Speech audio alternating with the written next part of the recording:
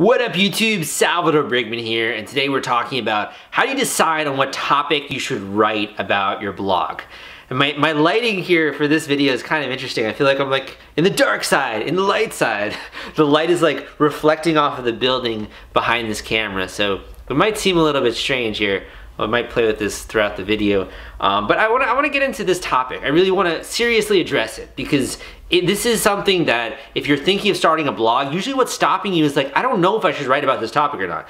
Like, I don't know if I should spend the time to really commit a year of my life, commit 6 months of my life to writing on this topic if I don't know if it's going to go anywhere. Am I even passionate about this thing? Like, that is something that many beginning bloggers struggle with, and that's why I wanted to make this video for you. This is something that, for me, I also struggled with when I was getting started. I didn't know if I should write about this topic. I didn't know, quite frankly, I didn't really think that I was going to be blogging about the crowdfunding industry or even the podcasting industry or these different blogs I've started. I didn't think I was going to be doing it for as long as I have. So it's kind of weird, but at the same time, I have thought a little bit more about what actually goes into choosing a topic. So I want to share some of that stuff with you, and no matter where you are in this process, I think it is going to be helpful, particularly if you are in those beginning stages, so you have an idea of maybe I'll write about this, maybe I'll write about that. So as I was getting started, I tried out a few different blogging ideas previously. I tried out starting different personal blogs, starting other blogs that are about other topics, and they never really worked out. None of them actually caught on. The first personal blog I had, I wrote in high school because I was very introverted. I was very emo. I was very just in my head a lot. Like, I had a lot of thoughts, and I would always journal a lot. I would always write these down and write like short stories, and sometimes just write down my own thoughts, kind of like mini blog posts, but they were just in writing, and I would keep them in my journal. So I decided to start this personal blog because I was like, hey, I can actually share this with the world. I don't think anyone's gonna read it, but it'd be cool to try it out.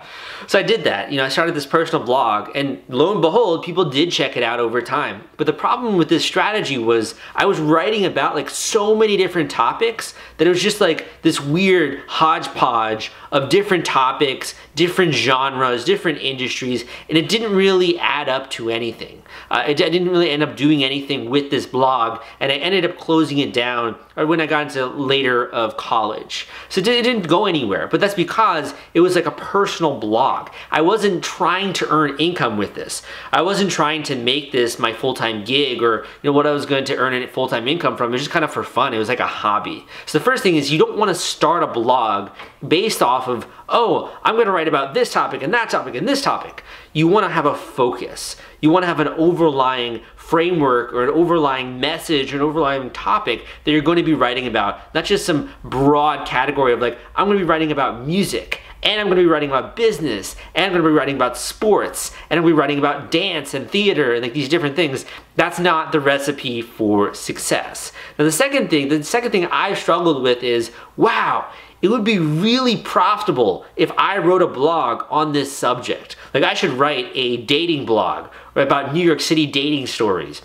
Or I should write a blog about this kind of cool business that I want to start and why this is going to transform America. I should start a finance blog. I should start a blog on this or that. And what you kind of realize is there's so much opportunity out there. And late at night, or maybe after you've had a cup of coffee, or late at night, you're thinking it's like 1 a.m. or 2 a.m. and you're reading up on the finance industry or Bitcoin or something like that. And you're like, oh my gosh, I'm going to start a blog. It's going to be about Bitcoin. It's going to be awesome. You register the domain name, and then you don't do anything with it. You've built up this like emotion inside your body, and you're so excited, and you start it, and it just doesn't continue. It just kind of fizzles out. That's another thing that happens with bloggers. So the lesson here is you want to start something that you're consistently passionate about, or that you're consistently thinking about on an ongoing basis. Something that, I would say that a blog that I started that just didn't go anywhere was this blog called Full-Time Passion. So Full-Time Passion, the idea was that I wanted to write more about how our generation, like our generation of millennials, or people that are, I would say 20 to like 35, they can now go full-time on their passion, whatever it is. It was a very broad category. I had this idea when I was having coffee with my friend. I was like, this would be such a cool blog idea. The problem was that I wasn't passionate enough about the subject, and I had only been thinking about this for a very short period of time. Like, this wasn't a recurring thought in my mind. It wasn't something that I want to stick with after I wrote a couple of articles. I just kind of lost interest. For me, the formula, the reason why I've been successful with blogging is to really understand the topics that continue to maintain my interest over time. So one example of that topic, crowdfunding, I've been interested in this topic since 2012, so it's been 6 years since I've been writing and interested in this topic. And it's still very curiosity invoking for me today. I still, like, it's curiosity invoking, it sounds like such a robotic way to say it, but it piques my curiosity still today. It's still, I'm learning a tremendous amount within this industry and this niche, so I still love the topic of crowdfunding. So that's an example of something that I'm willing to write about for like 2 to 3 years. So if you can pick a topic that you think you will still be interested in over the next year to 2 to 3 years, that is a good topic to start a blog on. Now, this is kind of like, what I'm about to say is contradictory. It's contradictory to what I just said. The hallmark of online business success and really being able to achieve things is to hold two contradictory views in your mind at the same time. So what is a contradictory view? The contradictory view that I want you to hold in your mind, or at least think about, is, on the one hand, you have to be willing to write about this topic for like 2 to 3 years. Like, it has to be that interesting to you that you can envision yourself writing, talking, learning, and speaking about this topic for the next 2 years. On the flip side, you have to be willing to try things out. Because I know if you ask me, hey Sal, are you going to be interested in crowdfunding for the next 6 years? And I was in college, I'd probably be like, no, probably not. I was interested, but I didn't realize the degree and level that my interest went to, or the deepness, the depth of my interest. So when I started to actually write, I just kind of did it. I was like, oh, this is a really cool topic. Like, I want to start talking about this. I want to discuss this. I started a blog on the subject. But as I went and as I started to write more and more articles, I realized that I had a much stronger curiosity for the topic than I realized, than I originally thought, at least. So by trying things out, having a healthy dose of, yes, I'm willing to write, for a year about this topic. And also, yes, I'm willing to try things out as well and to see if I like them or not. That's sort of like holding these two perspectives in your mind is a good strategy for going out there and deciding what type of a topic that you should write on and what's one that's going to stick with you and stay with you. Now, the final one, these are the first two that kind of go with the artist side of the brain. If you're more of like a creative type or an artist type, I think these are the first ones will resonate more with you. You have to do something that you're passionate about. You have to do something that you're interested in, something that's going to maintain your curiosity over time. The next one is more of the business aspect. You have to write about a topic whose readers are valuable, whose readers can spend money and buy products, whose readers are willing to be, advertisers are willing to reach those readers with advertising dollars because those readers are willing to spend money to solve their problems to some degree or some fashion. If you go after a niche or an industry whose readers don't really have any money to spend, let's just say like teenagers or something like that, it's gonna be harder to make money from that blog.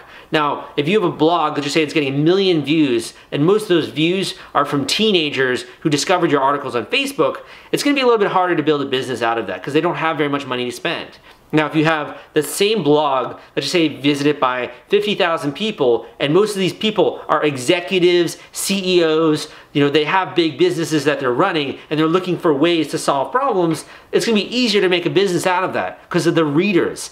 People are willing to pay money to reach that demographic because that demographic has money. That demographic understands the problems they have and wants to use money to get solutions to those problems. So that's the next question to ask yourself when you're putting together this idea or this topic in your mind. Consider these 3 pillars. What are you passionate about? How long have you been thinking about it? Is it just an idea you had with your friends over a beer or over coffee? Or is it something you've been continuing to think about over time?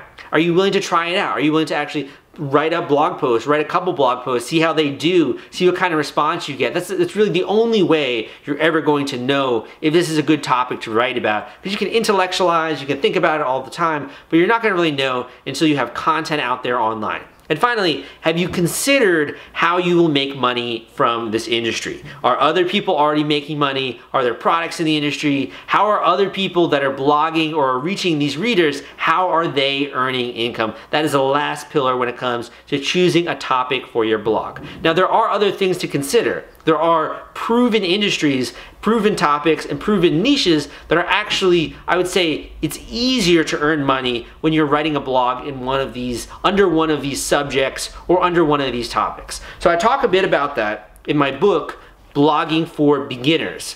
So this book not only goes into some of these topics and sort of invites you to explore what you might want to write about, and goes into things like, okay, if you're going to be writing about this and it falls under this category, then it's a good idea to start a blog in that niche. So we'll talk about the industries and the niches and different blog ideas, but it will also give you the proven framework for getting traffic, growing your subscriber base, earning more income, all these different things that go hand in hand with starting a blog. You will learn in Blogging for Beginners. I really wrote this for the beginning blogger, someone who's just now getting started. It's okay if you already have a blog. I'll teach you how to get even more traffic to it and decide whether or not this is something you want to continue with. And for those newbies out there in the audience, I'll also show you step by step how to set up a blog, how to get started, and really how to get your first subscribers and your first traffic to the website. So if you want to check this out,